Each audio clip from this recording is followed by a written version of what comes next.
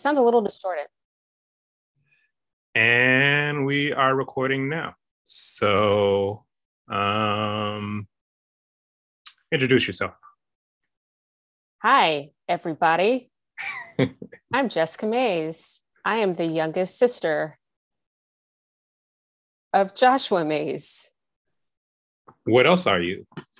Okay, so I'm also a composer, overall nerd about all things science and music. And the kind of composer I am is I went to school to learn about concert music, or how to write for orchestral instruments specifically. But that doesn't mean that's the only stuff that I'm interested in. I have all sorts of experience with, I don't know, just diving into all sorts of things that inspire me creatively. But mostly my focus is writing for orchestral instruments. And I currently work with the New York Philharmonic. I run an educational after-school creativity program that's both national and international, based in New York City, called the Very Young Composers Program. So basically I can reach other little composer music nerds, just like I was in the 4th and 5th grade / middle school. It's like, hey, little Jessicas, you can write for professionals and we're going to take you seriously and we're going to have you dream really big. And thank you for listening. No, now your turn. no, I've done a couple of these, so I think they know who I am. I'm Josh. But yeah, in terms of big dreams, which I really appreciate, because a big part of what I'm doing right now, on top of communicating to my inner children, like let's make this awesome. Let's really do fun, big, splashy concepts. I also want to I feel like there's definitely more rewards in society for people to downplay themselves and downplay their creativity and the possibilities, and even get quieter when you think you have something of value to offer, especially in the arts. I know too many artists who get well, yeah, we're just programmed to talk shit about each other if we believe in ourselves too much. So yeah, that definitely exists in the composer world as well. We're a competitive, weird bunch. I'm generalizing, of course, there are exceptions to the rule. But yeah, I mean, one thing that made me fall in love with the program that I manage is this idea of, again, getting support creatively from people who you look up to as mentors at an early age, and also building this vocabulary of self-assurance and being able to identify exactly what it is that you want, and to do that at a young age, because we start with like 4th and 5th graders. And I don't know, there's a magic to childhood and just the child's brain. You're just so open and receptive to so many things that, unfortunately, just with the way that we go about the world today, you lose it. You lose it probably around middle school, high school, with all that trauma of like trying to figure yourself out and trying to, I don't know, just you're suddenly aware of yourself in a way that you weren't when you were a kid. When you're a kid, you're just playing in the dirt and building stuff, and just everything's so fresh and ultra colorful and ultra flavorful, and it's just you're living in your senses. And like going to schools and having somebody do a flute demo and just seeing how much it like blows their minds. Like it's really, really magical to watch. And I love the idea of, I mean, I'm not going to just keep talking about this specific program, but this is just a part of what my life is right now.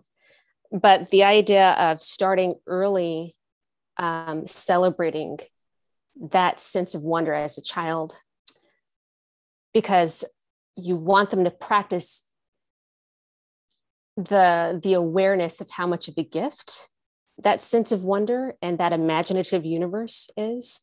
And really, I mean, I can go on and on, you know this, Josh, about, you know, just our experience of consciousness as humans and just our creative capacity. And there's just a lot there and a lot to be explored, and a lot of that manifesting into who we are going to be as a species, whatever the next iteration of us will be. And all of that encapsulated into like seeing a child geek out over the sound of their little piece that's about a volcano exploding candy or something like that. And it's performed by all these adult world-class musicians who are like treating it as seriously as Beethoven. Like, this is a work of art, getting them on stage, like David Gyllenhaal, to like an audience of thousands, and everybody's like applauding you. And just for that to spark all sorts of fire inside of you at an early age. So like, you know, what, maybe I can raise my hand in the classroom, or maybe I want to be a school treasurer. Maybe I want to be a scientist. Maybe like, I just want you to dream big.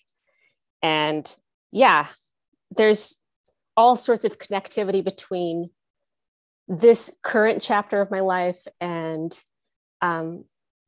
different ways I want to connect with that, with these truths for the rest of my life, you know. I love the idea of people realizing their own power. And I'm, you know, over the past few years, I've gone through so much internal transformation, good and a lot of bad, you know, like I've had some really, really, really hard times. And it's amazing, even through that, there's actually a deeper connectivity with that sense of power, you know, like even the sense of loss of self. But anyway, that's another topic. Well, I know in your ventures, when you talk about good and bad, it more is just you being illuminated to the truths of what is making you up, you know, what you are made of, you know, and those are the experiences, conscious and unconscious, that are a part of you, you know, like, again, as you're referring to children and them being empowered by their creativity, them being celebrated for their curiosity. And as you know, I feel like a lot of conversations that I've been having of late with people about people have been rooted in those people with diminished inner children, you know, having conversation with somebody who's in their 50s and 60s, you know, and they're being so, well, their behavior speaks of a neglected childhood, you know, a person with whom they're still trying to create that sort of balance with an inner child, with a past experience that they had, with a lesson that they learned about themselves as being worthless, you know, and they never had a counter lesson to allow them compassion for themselves and for whatever trauma, the traumatizers, the abusers, you know, whatever they went through, you know. So yeah, it is so important. I find myself following Instagram accounts, you know, I think I mentioned this in a previous talk, but I'm following Instagram accounts of parents, you know, and they're giving like tips on managing relationships with children, you know, with their children. Yeah. And I find it's super useful because I can turn just about everything that they talk about with being patient with their 3-year-old, with their 10-year-old, with their whoever. And I feel myself utilizing the same techniques in managing my relationship with my inner child and with my psychology, you know? Yeah. And, you know, and that's been a big part of, again, this creative process, working on writing Olgaruth, developing the Olgaruth tokens, developing the storyline of of all these complicated parts, and getting ready to exhibit it and broadcast it. I can feel insecure 10-year-old me, like, again, learning whatever, activated by whatever lesson I learned about my low self-esteem, and I'm pushing against that and saying, you've done a lot of shit. You're the shit. You can trust that we're going to pull this all together and we'll make it work.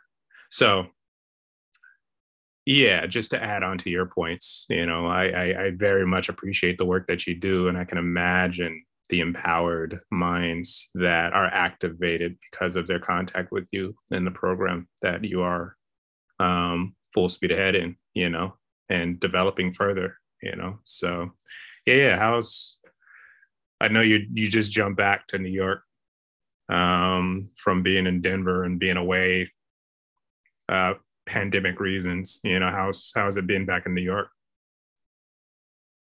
I mean, similar to the trip that I had in December, where it feels like I never really left.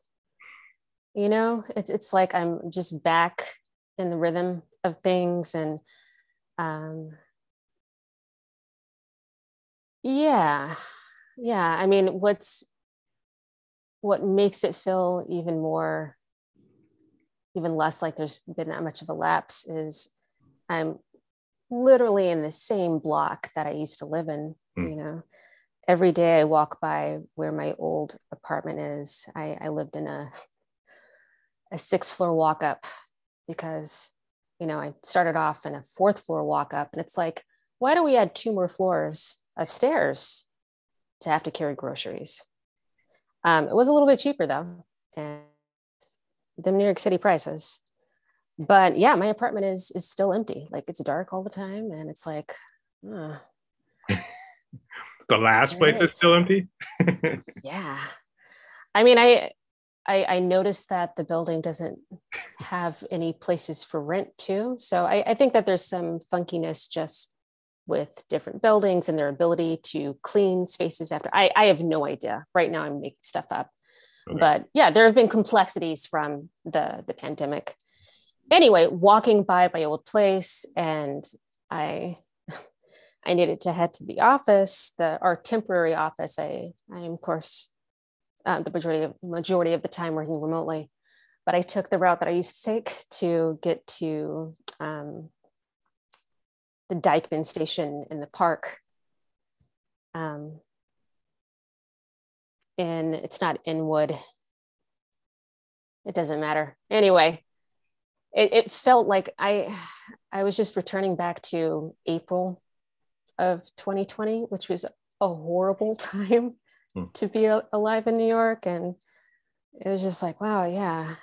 But then there's also these simultaneous memories of when I first moved to this specific neighborhood and how excited I was and totally relieved, because it was a major step up from the place that I was living in before on many levels.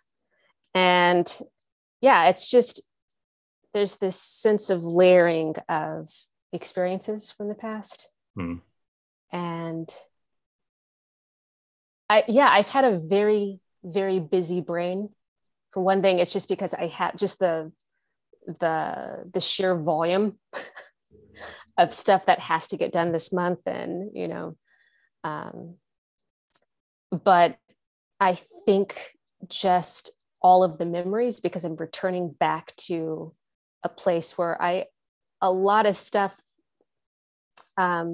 unfolded within me during the hardest period of the pandemic here. So there's just multiple layers, but also the sense of like everything's the same, but it's like my mind just feels very chatty in a way that is not super comfortable, but there's kind of like a being open to the waves coming in instead of resisting it, which makes it kind of worse. But yeah, I mean, speaking of Instagram accounts to follow, my main, well, not my main shtick, but one of the things that I also am interested in is different self-care and different accounts that are all about depression and anxiety and mental health.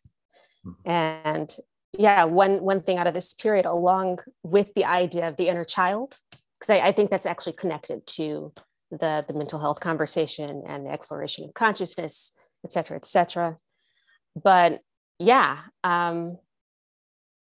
finding again that connectivity between all of these different experiences that I've lived through, and how it kind of redefines or sheds light on these other interests that maybe all along I had interest in, but now I want to build the vocabulary and a deeper relationship with, and a deeper understanding of what it is that goes on with people when it comes to their own mental health journey, or their own journey to find their inner child, or however words you want, a spiritual awakening. Like there's so many different ways that you can say basically the same thing. Mm-hmm. Yeah. Yeah, definitely. What we're all trying to do is just come to terms with our experiences that brought us up to this moment, and just be understood that even if you're not conscious of what has happened to you, like it's still stuck in you. The emotional response that you've had to whatever you've gone through is always, it's so underestimated how affected we are, and I think that's, yeah, so yeah, talking about, like I think about your path that you've gone from, like I've known you and as a student, and then you went to work for the Colorado Symphony Orchestra, and then jumped from there to the New York Philharmonic. And there definitely is a great appreciation from my point of view of watching you and watching you build your career and build your path into these very creating very rare experiences for yourself, there, even as a student, and going to London, going to Montreal the way you did, and working on the projects that you've worked on. I've had it's been awesome to watch your trajectory, and I'm super excited for what's coming up for sure. I guess talk about that, like talk about the path of being a young artist who suddenly just created something for herself with the details that I've alluded to. Actually, because I was going to bring this up anyway. And again, I don't know what you've talked about with your other guest on the Joshua May Show. So maybe your audience has already heard this story. But anyway, so here's the angle I'm going to come from in response to what you were talking about earlier about, fighting the voices in your head, the insecurities that you have, taking risks, like positive risk taking, because I think that you and I share that in common. So this is something that I've often said to people when I talk about you and I, that we're like, I can very much so sense that we're extremely related, like I think we have a lot in common. We're both very creative and long-winded, and, we like the mysteries, to talk at length about the mysteries of the universe, and like we have our own way of being quirky, and we have a sense of humor about life, and that we're like opposite sides of the same coin, because I think that we have very different approaches as far as like how we went about our life journeys. So I wanted to kind of talk about both of our paths, because on one hand, I definitely have always looked up to you, Josh, and the way that you have gone about positive life risk taking for you, right? Even though it's not the path I have taken or have like it's not exactly my fit, just like what I've done, it's not exactly a fit for you. So anyway, yeah, with my journey, um, yeah, I I went to school. I went the traditional route. I knew I wanted to be a composer. I started off as a kid really, really amazed by the orchestra. And I mean, I went to an art school. Sorry, I'm kind of jumping all over the place. So as a kid, I played the piano. I had our grandma's old spinet. That's like a smaller upright, permanently a quarter tone flat. Like there's nothing you can do to make it sound great. But like that was my world and it was my orchestra. And I remember in the fifth grade, we had a field trip to the orchestra to see the Colorado Symphony or something like that. And I was just like, I can be that. Like it just seemed like, yes, I have that ability because I go at home and I don't just practice Linus and Lucy, you know, like I was like coming up with my own little patterns, melodies, and that was like the stuff that made me excited. And to eventually make that connection that that's what a composer does, that's what composing is.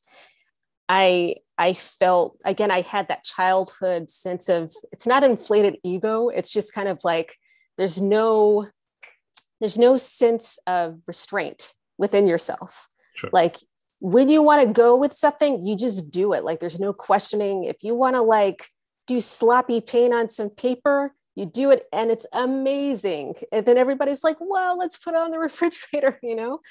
And it's just, everything is play and exploration. And I remember, because again, I went to an art school as a piano major, being exposed to the idea of the composer and Beethoven and Debussy and eventually like Stravinsky and all these different composers. And I felt like I could be that. And I just felt like I could be Rachmaninoff at the piano and like, I am Rachmaninoff in the making. Yeah, and I'm not Rachmaninoff. And that's the thing that I had to kind of figure out is I'm not Mozart, I'm not Rachmaninoff, I'm not anybody else except for myself. And which is even more liberating. And I don't really want to be anybody else anyway. Well, go ahead. Huh? I was about to mention the Picasso quote about, imitation, and you try to be like somebody else. You try to copy. And that's kid version me. Once you fail, that's when you found yourself, but continue on with what you were saying. So I went, I got an undergraduate degree, a bachelor's in music. I got a music composition. Then I went to Montreal. I went to McGill University and I got my master's in music composition, and I widened my network of composer friends and professors. And I was like, maybe I'll be a professor, who knows? And then while I was in school, that's when the economy, well, actually throughout my college career, the economy just went kaput. And so there was like, do you just stay in school forever? I don't know. And then I went through my first sort of life transformation. Things aren't exactly working the way I want them to go because I graduated. I wanted to stay in Montreal. I wanted to just make a lot of Francophone babies, just like pump them out there. And that wasn't going to happen. I wasn't able to get a job in time. So I had to move back to Denver, and I went through a really dark time, sometimes life does not go as planned. And this was the first time, I'm lucky to say this, that I had really encountered an understanding of the fact that things don't always go your way, even with all of your best laid plans and efforts. Sometimes it's just not going to work out. And I had always considered myself lucky, and it's just like, what on earth? Why? Like, I keep trying so hard and nothing is working out. And yeah, during my first darkest period, I was like, okay, so I need to build another ladder. And at that time, I wanted it to be with the orchestra because everything felt like it was pointing back to the orchestra. And I was like, Colorado Symphony, my first exposure to the orchestra. I am going to be there somehow. I need to make that happen. I was working every music relevant job possible. And then one summer I was like, I need to physically be in the building where the orchestra is at so I can talk to people who work in the office somehow. Because if I could just be a part of the machinery that supports the orchestra, that would be amazing. I want to get that experience. So I applied to be an usher. I applied to be an usher with a master's degree in music, totally overqualified. I was working with like a dozen seniors, people in their 70s and 80s, you know, who had, you know, already lived life and a career, and they're just doing this for fun. And I was making minimum wage on top of like teaching and gigging and doing other stuff. But I did something that otherwise for a lot of people with their master's degrees, they would have felt totally beneath them. I put myself at the bottom of the barrel because I knew what it is that I was using this as a tool. This is not a forever thing. Like I knew that. And I had enough self-assurance to trust what I was doing. So I wore a bow tie and a humiliating little vest. Yeah. And I pointed people towards bathrooms, and I did all the things that I never dreamed for me. You know, I basically, at the lowest point of my life at that point, just surrendered to going even lower, but making it, in surrendering, there was kind of an openness to, again, how can I make the best out of this situation that, again, if my professor would have seen me, you know, like it would otherwise be humiliating. I had to let go of my ego. I had to let go of my ego. There's something to be said, you know, and I don't mean to cut you off or stop, you know, because I do want to have you continue. But I remember this point where you were feeling so good about Montreal and feeling so good about, you know, what you had going on. I felt like Montreal broke up with me. Like it was like a relationship. And I thought like we were doing great. Yeah. We were going to get married and have kids. Yeah. And I remember you shutting that down. I remember you back, you know, you were back in Denver with mom and dad, you know, and you were figuring it out. And there's something, I remember you that period of figuring it out. But even like what you said about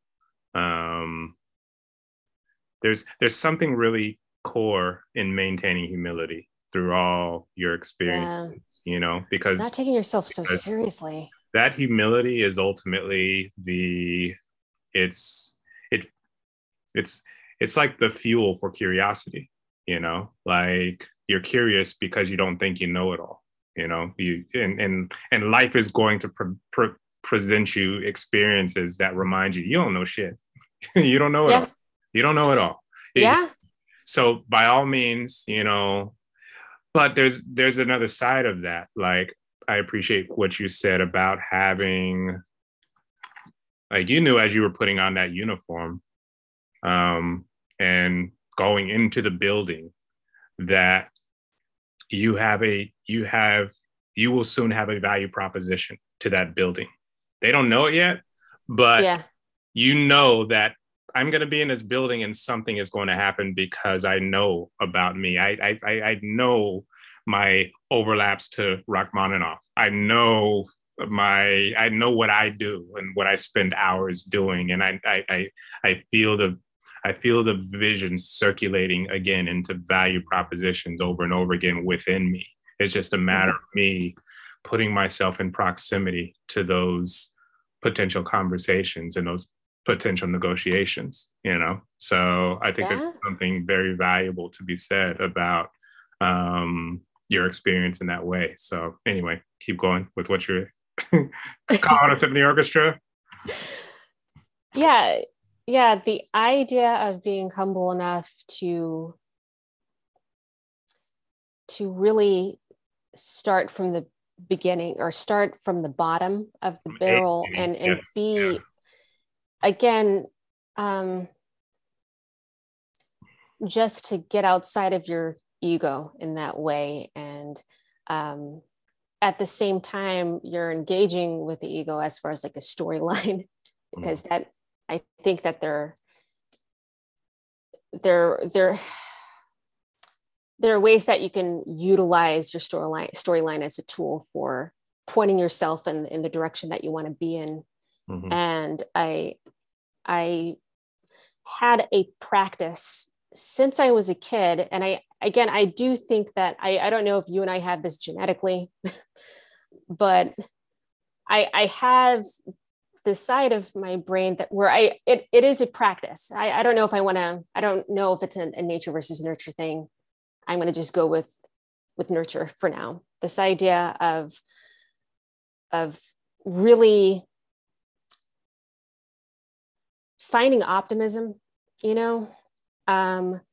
and just being able to trust the path that you're putting yourself on. And again, I can say this now, but I have had other experience with the dark side too, another conversation, but it really is a practice, this idea of just being able to trust your intuition, trust that if you put in the work, that you can, again, manifest a different kind of reality for you later down the line. Even if it doesn't totally match what you thought it was going to be, you're going to be somewhere different, because change is just the fact of being alive. And it's just a fact of the universe itself. Like change is going to happen. You just want to, while the wind is blowing, you want to point your sails in the right direction, if you get my metaphor. Anyway, so I'm wearing my vest and my black work pants and my bow tie, and I'm working with, Simon and Margaret, and I'm being the best usher that I can be part-time alongside all this other work. And I was like, okay, on the bright side, I get to see shows that I never otherwise would have been able to afford. I'm seeing Broadway or off-Broadway shows on every week. I'm seeing the orchestra, which again, I wouldn't be able to afford otherwise, every other week or something like that. So I'm like looking at what is the positive out of this specific chapter that's not going to last, but how can I make this awesome for me for the time being? And I remember being stationed by the Colorado Symphony offices in the lobby. There used to be this door where it would go to, this is in Betcher Hall, that would go to where the Colorado Symphony offices were at, and people would come in and out, and I would talk to them. I would be bold enough to just like go up to them and be like, these people were the staff at Colorado. Yeah. Yes. Okay. Yeah. So staff members would come out, and I would tell them that, I love the orchestra, and if there's any opportunities to intern or anything like that, I am here and I'm ready, Sure. And I kept pushing, sure. And eventually, the combination of doing that, plus all of that side hustle that I was doing, that wasn't really side hustle because everything was its own hustle. Mm-hmm. Like I was working like 4 different part-time jobs. And with one of those jobs, I was working with educational programming with the Playground Ensemble. And that's where I learned about the Very Young Composers Program, and immediately was like, this is such a good fit for me. Like it's everything I want for little Jessica at that time, because I was like seeing little Jessica and the kids that I was working with. And I think just because of what I was going through at that time of like trying to realize dreams and the idea of working with kids, and on a different scale, you're realizing projects, which they get to feel like, oh, I made this. Mm-hmm. And just the essence of that flow at a young age, it just seemed amazing. And it's through that I eventually met the program founder, because we had summer programming with the Colorado Symphony. Sorry, I was working with the playground. We went to Vail, and that's where I met up with the Philharmonic, because the Philharmonic tours during the summer. The New York Philharmonic. The New York Philharmonic, yeah. So I'm still not working with the Colorado Symphony quite yet, but I meet the program founder and like the New York Philharmonic, which is like the mecca of very young composers. And yeah, I got to rub elbows, and somebody from the Colorado Symphony was interested in bringing back the VYC program, because they had it there a long time ago with the program founder. And yeah, that started my journey with the Colorado Symphony. Okay.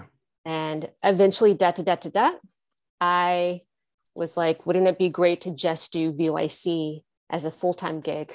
Okay, let's build another ladder, because it was time to close the chapter with the Colorado Symphony. And building ladders has been a big part of life for me. Like, okay, how can I reframe things? How can I, when things come crumbling down and there's like the ashes, but it's not exactly the ashes, like there's still good, healthy stuff in there. You just have to find those nutrients, and like, how do we grow from the grime and the dirt sure. that life cycles through at times, you know, especially when you take risks, you know, like you're going to experience failure, and that's okay. Like for me, that's been a part of the journey, is being open to things not working out, but then learning how to gracefully find your footing again. Sure. I think also being a musician helped that as well. Like when I was at an art school, when I was at Denver School of the Arts in middle school, I had to play recitals and I had to memorize music, and I messed up a ton, you know, but it didn't really matter. It's like I had to live through my worst fear over and over again, of having to perform in front of the audience, having to do this thing that seemed really, really scary, but then prove to myself that, you know, the world doesn't end if you make some wrong notes. Sometimes the audience won't even notice. You will definitely notice. How do you refine the skill of moving on from your mistakes, or making the most out of your experience, good That's and bad? sort of is it. Like really, the people that I know that I would call the most successful and the most who I aspire. Yeah. Toward, they know how to execute and then let go. You know, like going ahead and get this shit done and then move on to the next project. You know, yeah. I think about like even, you know, like I just did this with mom, you know, and she was trying to script everything. She was like, well, let's do this next week because I gotta write down my points that I want. And it's just like, no, you know, like I don't know if this is a quote I read or if it popped into my head, but somebody said something similar to this, but perfection is just a hiding place for the insecure, you know? And if you're thinking that it's not going to happen because it's not perfect, so I need to find perfection before I can access this possibility. It's like, no, like just go on ahead, you dive into it, you create, you know? So also in the stories that you've been telling, you know, it makes me go back to just you being programmed with strong self-esteem, you know, from the beginning, that helps you push through and have dreams of getting on the moon, you know, and then you go through life and you realize that trip to the moon is not very glamorous. You know, it's going to be a lot of discovering your darkness, discovering, you know, other people's darkness, discovering all the pitfalls, all the dirt, all the weird uniforms you got to put on, all the aspects of life that just let you know, you want this thing? All right. We ain't going to give it to you easy. Otherwise, everybody would have it, you know? Yeah. So I think that there is, when it comes to, again, being considered of somebody watching this and extracting value from this conversation, I'm sure there's Yeah. likely somebody in a dark place, you know, who something has dematerialized and they are now redefining their path. You know, I think that there's a lot of value in letting it be known that what you're going through is a part of it all. You know, like everybody who has done something of true significance has gone through many periods of being reminded of humility, you know, being reminded of, again, of you don't know as much as you think you did. So it's time to get curious. It's time to get to that curious side of the pendulum where you sit down and you're more of a student of perspective than you are uh uh yeah, I guess extracting the best that you can Yeah. from just listening and hanging loose, you know, like you were saying, like just letting go to the experience and letting it teach you what it can. Yeah. I mean, and again, maybe this is another conversation, um, but I think it's important for me to reemphasize yet again. And I think I was saying this earlier. I mean, my own experience of myself has not been a flawless experience. I definitely struggle with perfectionism, always, always, always, you know, like there's a lot of things that I'm trying to learn and grow from. Um, yeah, I mean, even with the idea of high self-esteem, because I guess that's one way of putting it. I guess like as far as like the childhood lack of inhibition was definitely there, but I felt incredibly awkward in my body, you know, as a teenager, and even into college, man, like I nothing ever. There's some people that I watch online or on YouTube or on Instagram, and it's just like they have this self-assured perfection, you know, that's on display. And sometimes, like, especially if you're going through a dark period of struggle, it is also healthy to hear about,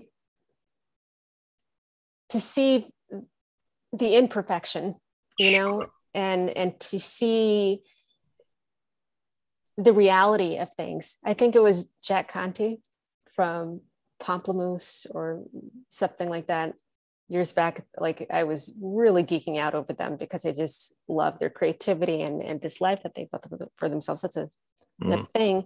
But I remember there's this quote that he said where it's, I guess Natalie Dawn, because they're husband and wife now. She was reminiscing on the past when they were like getting all sorts of YouTube hits, and you know, like there's all this popularity, and now they were kind of leveling off in a way, not in a bad way, but it's just they weren't experiencing the surge of the past. And you know, she was looking at all these other YouTubers, and like everything seemed perfect for them, and everything's working out. And he said, you can't compare your insides to somebody else's outsides, and that like really hit home. Yes. You know, like because I think with a lot of social media, and even with like the self-care mental health advocates that I've followed, you know, they're showing their apartments with like their candles and like, you know, like, or like their bathtubs with the rose petals, and it's just like, yeah, like seeing somebody in the realness of their humanity is so refreshing, because you feel seen and heard. But there's also, you know, like even as you talk about looking at social media, you know, and viewing, as you get older and you mature, you start to recognize the difference between self-esteem and the performance of self-esteem. You know, like there's a lot of people putting on a performance of self-esteem. They're putting on the outfit. They're having these effects. Get their with ring light. have pictures with a pretty girl. You know, have pictures in a place with palm trees, you know, all this, that, and whatever. Talk so confidently about whatever you're talking about in a way that says, you know, like, again, self-esteem, the self-esteem that I talk to you, or that I'm referring to, that you carry, has nothing to do with that. You know, has nothing to do with maintaining some sort of performance. You know, having self-esteem within yourself that lets you know when you're going through a period of pain, psychological pain, and saying, I deserve better than this. I need to process this in a way to where I can create better for myself. Like, that is what I'm talking about.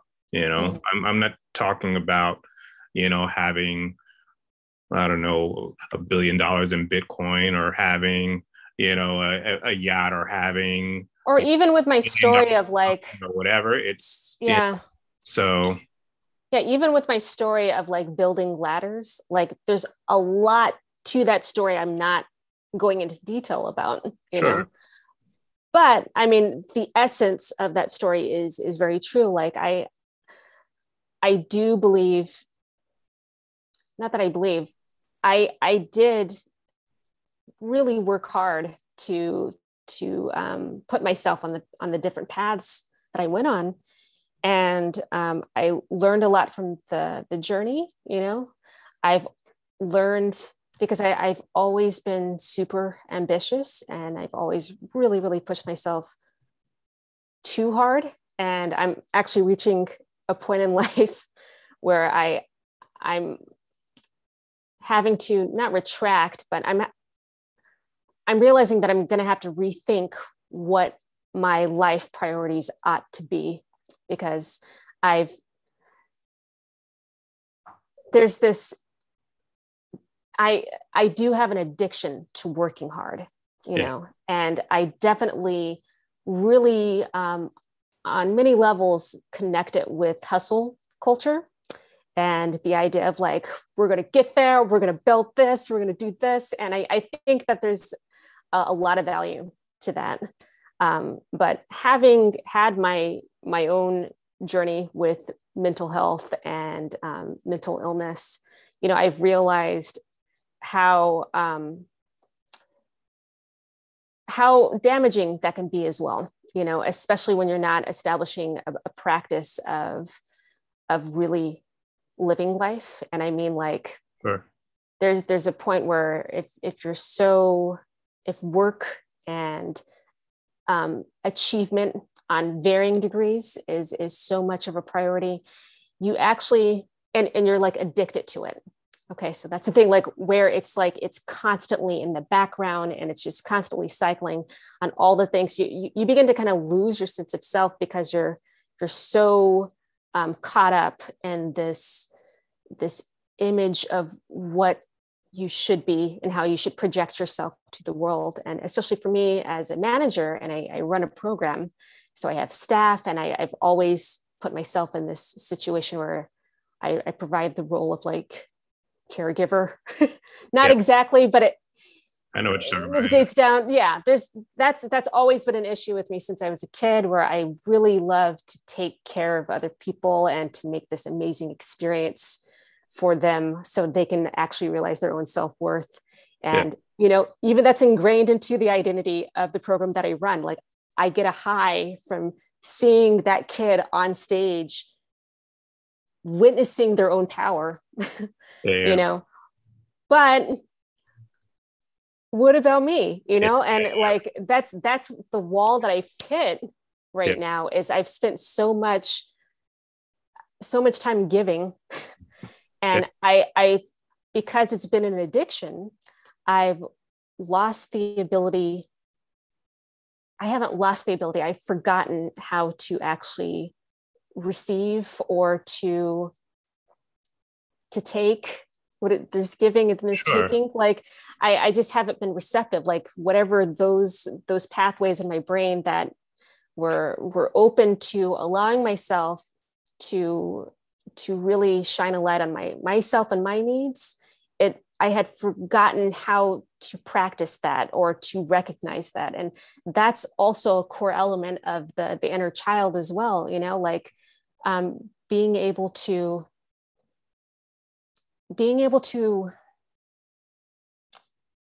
open doors within yourself and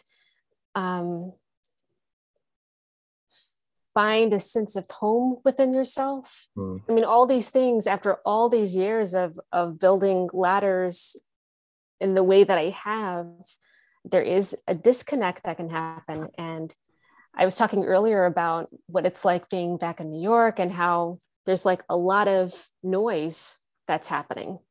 And like, I am walking through the woods, which is my favorite thing to do. Like I'm a bit of a hippie when it comes to nature. Like I feel that's where I feel grounded, is out in nature, but I don't feel that anymore because my mind is so like, there's so many voices and so much chatter.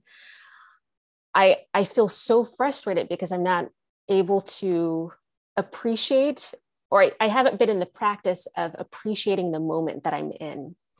And there's this shocking sense of mourning that comes with being disconnected from your core in that way. So you have to, people who are listening, you know, like finding that balance where on one hand you are learning how to build those ladders, but make sure that a part of that ladder also is you climbing towards stuff that connects with your core, you know, and what makes you feel grounded and what makes you feel at home. And that I'm at a point where I have to make some choices within my life that are specifically targeted at feeling grounded again, you know, just because I feel so disconnected from my own body and from my own personhood and who I am. Like it's a truly terrifying experience, you know. But again, just like the first time where I was like, whoa, things aren't working out the way I designed my life to, you know, land me here. Like things aren't working out. This one is a much deeper sense of that. And it's totally different. But I feel like I'm actually connecting on a path towards something that's a lot more truthful and a lot more real. And it's going to allow me to actually live my life and to actually breathe these breaths and to actually, you know, hear sounds and like just really appreciate, you know, just how precious this life is, you know, because when you disconnect, you forget really what the purpose of living this life is about. And it is about being grounded into your senses. And because again, we're all that child just digging in the dirt, you know, like that side of us existed where we were totally in our senses. And again, flavors were richer and color was brighter. We had that gift. And it's just amazing through, you know, like depression and anxiety, like because there is a complete loss of self and identity. And through the loss, you begin to really see what it is that you're missing. But it's just, and there are different ways that you can have that without mental illness, but with this, like, it makes it so you have to face the things that you're missing and you have to make adjustments. Like there's no choice, but actually I have to do healthier things. Yeah. Well, when in you know, listening to you and remembering talks with you as you're going through the things that you're detailing, I have to say, you know, like there's no perfect path. There's no, you know, like, like what you were doing in the past was not the wrong thing that you were doing. You know, it was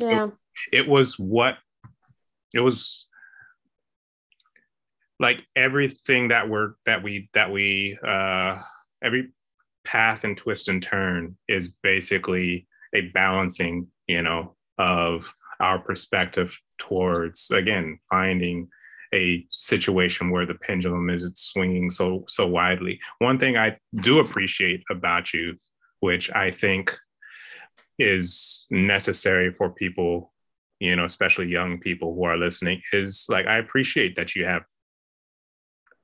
have healthy work ethic, you know, that you aren't afraid of putting effort out there in order for a thing to happen, you know. And I think that there are,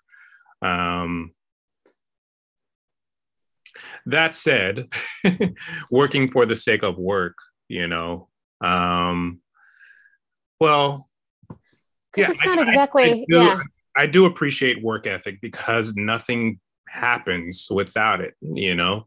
But before that, it is important to find out your passion. It is important to find out like what wakes you up in the middle of the night because of the magic of the idea. You know, what keeps you tethered to your healthy inner child digging in the dirt, you know? Yeah. Like being able to, like, that was the thing, you know. Like I think about, again, you and your work ethic, and how I'm willing to bet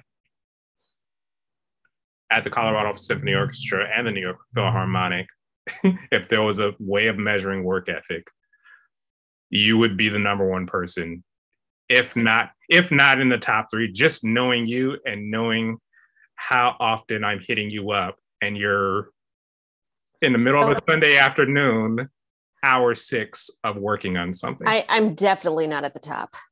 No. So no, this is the thing. What I'm saying is, in my life, of people that I know who are really pushing themselves in what, you know, and working at something, you have very high work ethic perspective, you know, and I think there's value to that. But yes, I think that there is absolutely a need to recognize you can work yourself into a room where you're totally not with yourself anymore, you know, and you recognize that your efforts are actually tied to somebody else's passion, and you need to reel that back in, you know. So I think both your work ethic, I also think like you being you're in the Colorado Symphony Orchestra and the New York Philharmonic, you learn how to be an operator. You know all the pieces and moving parts in ways that if you have a big ambition and a big ambitious idea, you can lay out the positions that can execute that, you know, especially a smaller version of that. So yeah, I there was another point that I wanted to bring up that popped into my head as you were talking. But all in all, I like the idea of you in conversations that we've been having. It sounds like ultimately you're auditing your efforts. You know, you're putting a pause on things and coming to terms of again auditing your efforts, and the measurement is your happiness. Your measurement is your peace of mind. The way you measure things is feeling as you as possibly, you know, as you possibly can, you know, because that is one thing in conversations that you're you know, like I was talking to Mom about this on the last. She's a very kind person, and to a certain extent she is addicted to people pleasing as well. Yeah, I definitely inherit that from her. There are things about Mom that I can relate with. Yeah. So ultimately, yeah, I love the idea of you doing that audit, of you coming to terms and recognizing, wait, I am still and always a carrier of tremendous value, and other ambitious people will activate me in their passions, and I can ride with them to a certain extent, you know, in order to learn about the path that I want to take. But ultimately, I have to make sure not to lose myself for the sake of developing. Again, you communicated yourself as a very ambitious person, you know, and I think that there is yeah, in knowing that, then you go on ahead and say, well, let's be selfish. Let's go on ahead and execute ambitions based upon these things that I know will communicate value, and put me in a place of balance and happiness and peace and empowerment. Yeah. I do think that the mounting, culminating arrival point, even though I don't think that there's ever like a ding, you're done. Now things are different and better, like, no, I guess it's more of like the opening my eyes yet again to the fact that I am a student in life and I am learning this new thing. And okay, let's see. I mean, using the metaphors of being a student, I was a student for a really long time. And so a part of that work ethic, or that culture of working towards some sort of finite end goal, is just something that's so deeply ingrained in my experience of how you get things done. That, and going into like the nonprofit sector, there's a specific kind of workplace culture that I've always hated, but and I had no patience. Again, you know where my position is, but keep going. Sorry. Well, I mean, what I'm talking about is more, and it's probably not specific to nonprofit. This is probably just an everywhere thing with organizations, but the idea of how do I remember that? Yeah, you're working all these hours, and like there's almost like a bragging quality about just how sick and exhausted you are. Like, yeah, I had to work all of Saturday. I worked all day Saturday, and I have a fever, and my kids are sick, and but I finished the project, or it's just like, oh, you guys go have your happy hour. I'm going to work until 10 p.m. on this spreadsheet.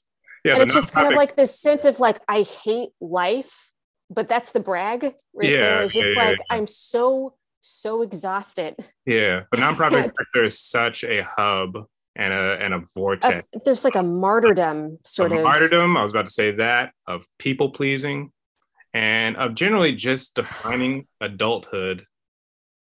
successful adulthood by as misery, how much you can communicate how tired and stressed you are.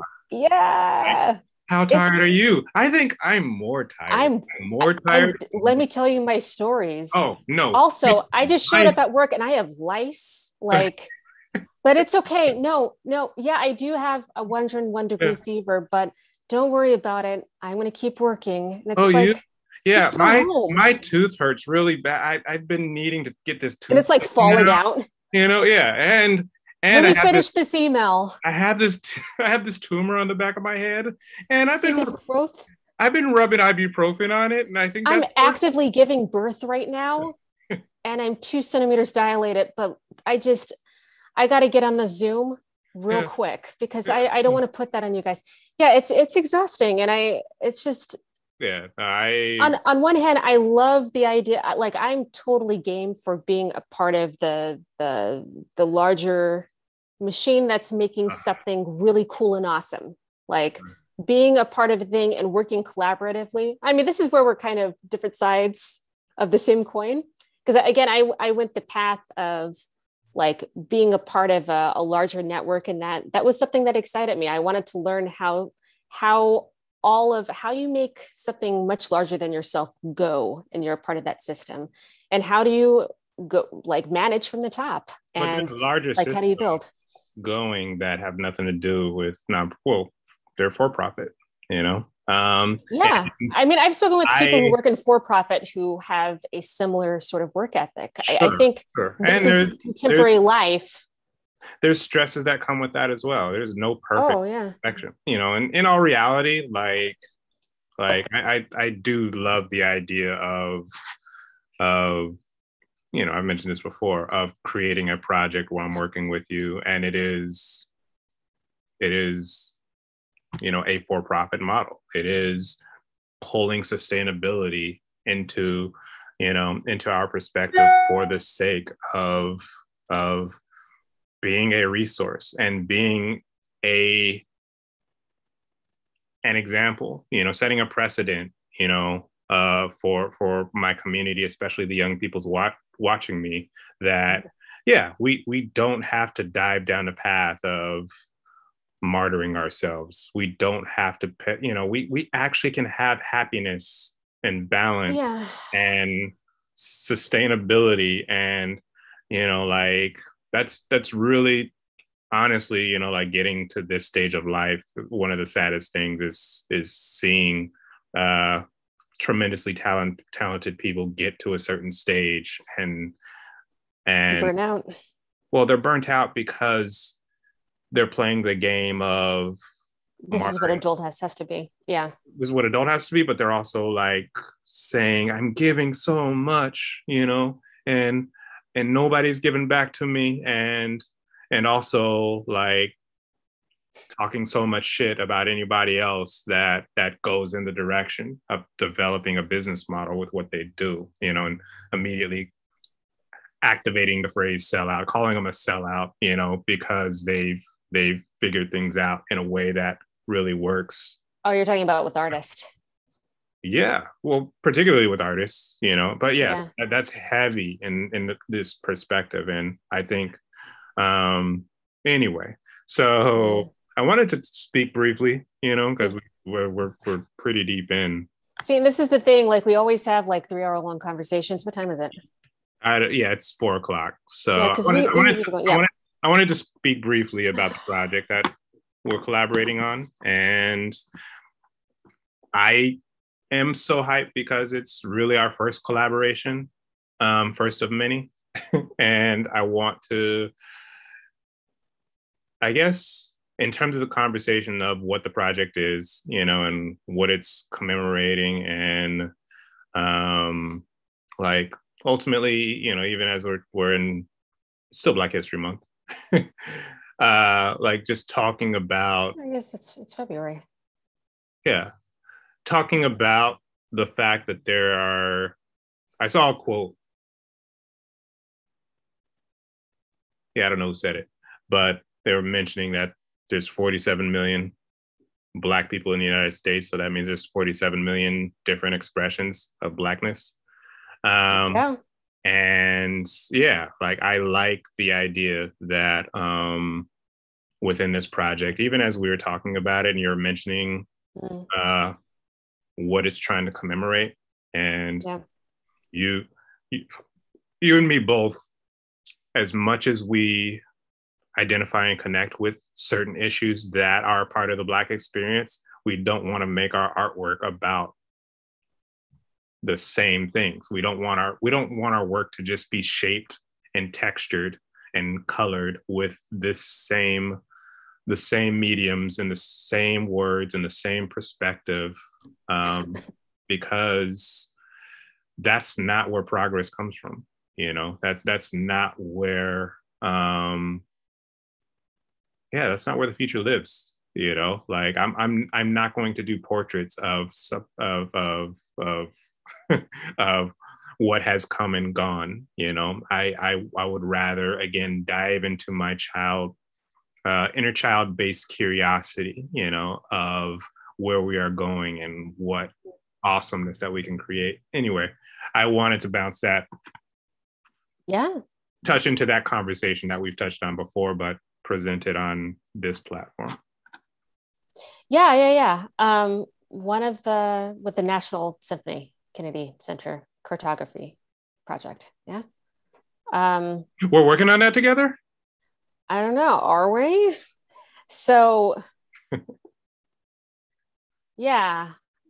They sent me a list of questions, like interview questions, and I like answered all of them over like a 10-minute, voice memo thing. And I sent it to them, and they used like 20 seconds for their documentary series, which is so well done. Like, I think it's really beautiful. And I mean, really huge props to Bamuti. And speaking of building ladders, like I think that he's a beautiful human being, and he like, like he has a passion project. He has something that he wants to do. He has a message, and he makes things happen. And I find that really, really inspiring.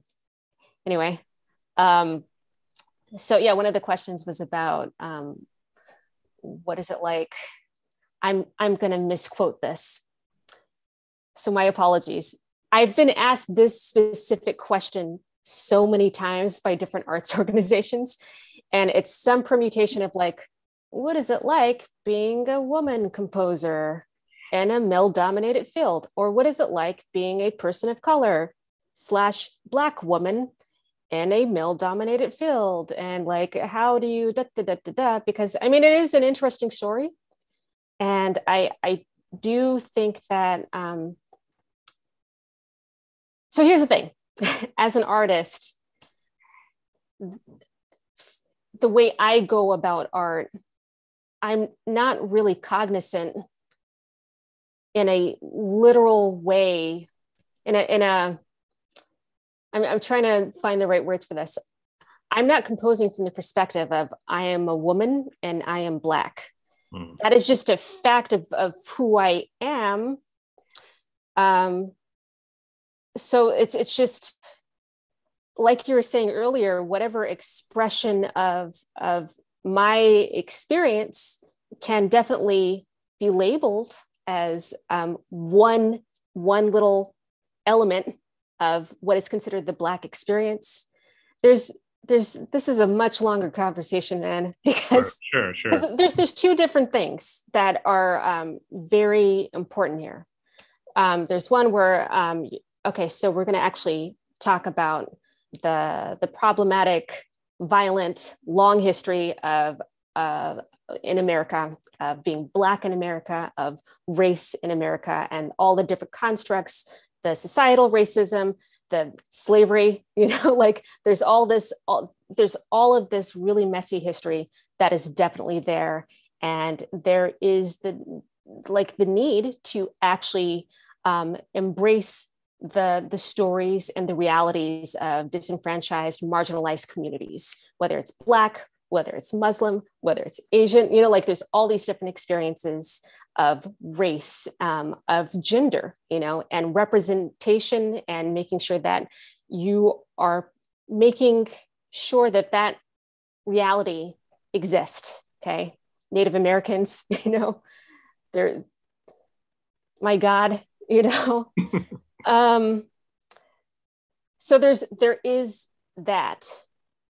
Sure. There's also the fact, if you were to like step way back, several steps back, there's the reality that race is a human construct. Like it doesn't really, it exists in the world that we live in, and it's relevant to us because we are living this experience of it being this element of our history and how it impacts us in our daily lives. But there's also the reality that we are all human beings and we're flawed, and we're trying to build and grow, and we've had awful methodology for doing that. And we've had really amazing ways of building things. And that's also connected to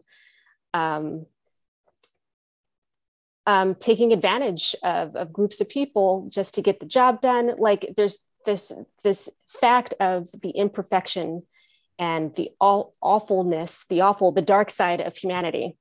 Mm-hmm. Again, there's light too, like there's beauty with humanity, but we definitely, we are not a perfect species. So when I am creating and I'm in my own headspace, I am just me creating whatever it is that I'm creating. That said, I mean, there are other artists and musicians and composers who they channel their creativity through the lens of their experience of being, Black in the US or from whatever ethnicity or country or background and wherever their situation is. And I think that's awesome too. But yeah, I I've I I've been saying to myself yeah. that if a person meets me, you know, and they engage with me and they get to know me, and somebody then asks them, you know, the top 5 or 10 things most interesting about me. Especially if they aren't Black, if they say he's Black, it's correct for me to be offended. That's the thing, right? I've been pigeonholed so many times because of my gender. And the thing is that's harmful. But that and again, I say that because I just I love being Black. I'm speaking. I think race is bullshit, you know, and I know it's a real thing. I know that there's lots of constructions, lots of societal constructions based upon race. It's still bullshit. I think culture, on the other hand, is everything. Yeah, there's a rich history. If you're going to talk to me about Blackness as a culture, and if you're going to talk to me about culture as a culture, like culture is food, culture is stories. It's engaging with the senses, right? Which is like engaging with your humanity. Exactly. Absolutely. Like culture is something that can't be assumed upon you, you know? Yes. Culture is something that you have to ask somebody, what did your grandma cook? You know, what kind of music do you listen to? Race, on the other hand, is totally about assumptions. It's totally about this guy just walked into the room and I dive into my assumptions based upon these categories that are in my mind, you know? Yeah. So yeah, from my point of view, you know, that's a different conversation that I could dive further into, but I'm a clear fuck race and I'm all about culture. But cheers to that. But I'm also like I said, you know, like I'm not trying to I believe I have things tremendously more interesting about me. Value, outside of your skin color. You know, just that. It is a fact that we have beautiful brown skin, you know? Yeah. I ain't angry about that at all. Like I could not imagine being anything else than who I am and how I look, you know. And the thing is the less I am focused upon, you know, like I remember hanging out with like you know, pro-Black poets who would say like, stay black, Black man, and I'm just like, how do I not? You know, like I don't think I have a choice on the matter, you know. And of course, I get what they were saying. I get that they were saying, be wary of experiences that would compromise that definition. But again, that definition is fluid. And again, I believe the more that I create into the direction, the more that I'm less considerate of that, the more value that I bring back to Blackness as a culture, you know, the more that I go into the realms of the unexpected, you know, and stretch my imagination into those places. The more I'm stretching the imaginations of young men and women who are from my cultural perspective, and they feel represented in those areas, you know. So like I appreciate adding that to this project, you know, even as, you know, I could tell, you know, in conversations where understanding that there is that there is a game plan that is being activated for the project. I appreciate that we're both just diving into our individual perspectives and making work that just feels like, yo, I want to have a piece that says this because this is how I feel. I want to make sounds that express this aspect of my thought process, I want to make imagery that expresses this aspect of my thought process. So yeah. Oh man, this is a much longer conversation because it's very complex, you know. Sure. Because there's all sorts of contradictory feelings that, you know, so of my experience of, because you're absolutely right that there is the cultural element, you know, and then there's just kind of the superficial historic utilization of race as a way to divide people. So there is like, in the past, there are those who are treated as second class, you know, and then there are those that, you know, whiteness as being the crowning glory of beauty.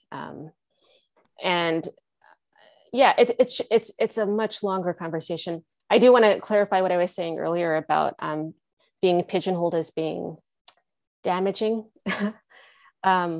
With organizations, especially it gets trickier with organizations that are historically white and are also grappling with their own history of racism.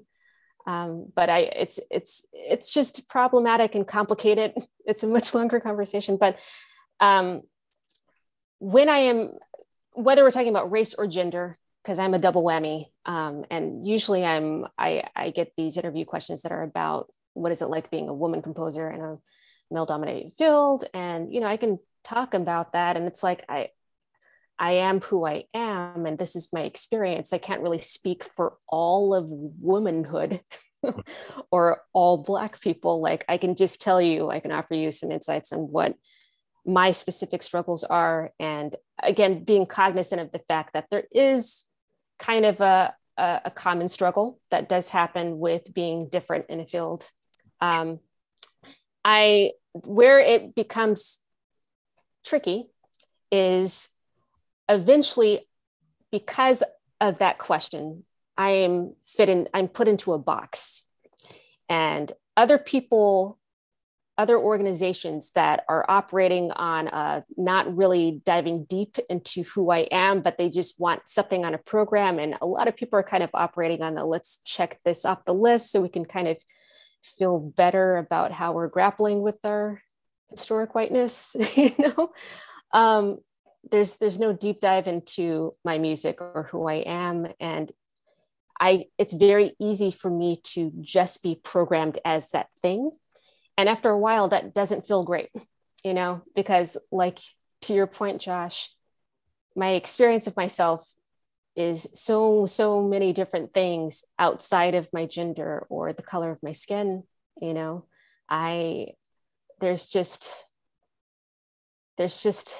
I'm a composer, you know, like I'm not a woman composer, I'm a composer. And if I'm continuously pigeonholed and continuously approached with that question, people very quickly gravitate to simplifying things and just putting me in that category. And you actually encourage a certain kind of segregation, not intentional, you know, like I become like, that's the only gig I get is, well, let's put her on a concert with other women composers because somehow we're just this different species of creatives. Well, and also when somebody is asking you a question based upon that, they're presenting you a vessel for a specific answer. And they're like, please pour the answer that we want from Talk about your struggle. You know? And here's the thing, just doing your research and commissioning me because you think that you're designing a program and my musical output, my voice really fits with your program and we are creative thought partners together. Just like just me existing in these spaces is enough. Like you don't need to make it about let's put a spotlight on how different she is, because that's the thing that you're actually trying to fight, right? Sure. Of like trying to make this just normalized diversity, whether it be diversity with, like I've said this before, if you heard me think, diversity with cultural background or race or whatever, whether it be experience level, whether it be artistic approach, whether it be you want diversity on all categories. Like that is a healthy thing for the longevity and the building some sort of future of any program, whether it be music, whether it be science, whether it be engineering, whether it be whatever. The way that you further the species is through a healthy amount of diversity on multiple levels, because we have this capacity to be different and to think uniquely and to project new ideas out there, and yeah. Well said. Yeah, no, I could see myself cutting that and making a short out of it. But yes, that's a good point to, I guess, begin wrapping up, this conversation. And time for dinner, and yeah, like I'm glad that we touched on. I also want to use this to promote that project that we are contributing into, the cartography with the Kennedy Center. I don't know if I'm saying all the words that are part of it. It's a very wordy title, but I like it. The Cartography Project. Cartography Project. Isn't it by Kennedy Center? I am diving into my work session tonight to further out that imagery. Did you see the imagery that I texted over into the family group text? We don't have to look at it right now. I have seen what you. Not good content.